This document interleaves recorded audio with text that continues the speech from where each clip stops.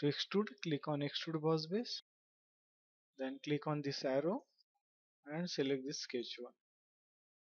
Now here selected contours is automatically selected. If it is not selected, click inside it and select the portion you want to extrude. Click inside it, then give the thickness.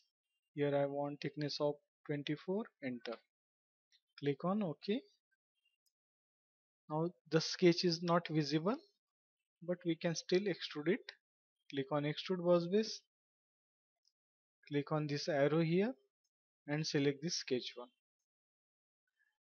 Then select the contours. Suppose I want to extrude these contours. Give the height of 12, enter, OK. And if you want to show the sketch, then click here, click on the sketch one and click on show. So it will show the sketch also.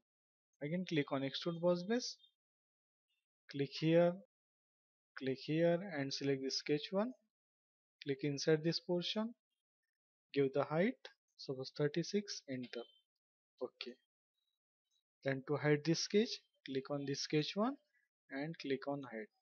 In this way you can extrude single sketch multiple times. Thanks for watching. We will stop here.